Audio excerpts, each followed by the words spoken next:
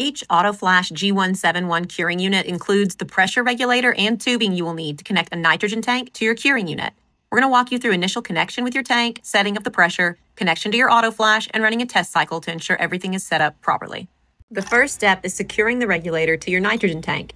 You'll begin by tightening the fixture by hand, but to completely seal the connection, you need to torque the fixture using a wrench.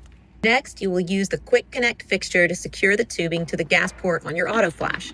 Pull the outer fixture back as you push the attachment onto the port until you feel the fixture engage completely. You should be able to gently pull the tubing without dislodging the fixture. Next, open the nitrogen tank, then check the gauge on the right to see how much pressure is coming out of the regulator. Adjust the pressure to 1.2 bar by turning the black knob. Clockwise decreases pressure, while counterclockwise increases pressure.